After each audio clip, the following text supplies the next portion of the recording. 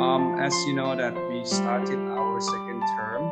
I have some books that I read and that I study. You will have to learn some study skills. We get to see the 6th grade this week.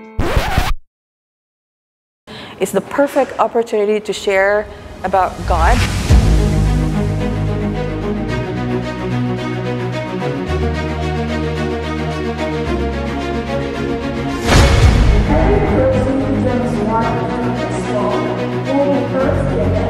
But whoever drinks the water I give him will never thirst.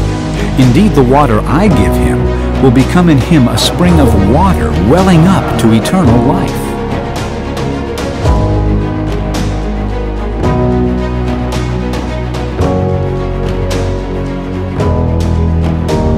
And this is where you kind of build that relationship between your Bible lessons and your science lesson.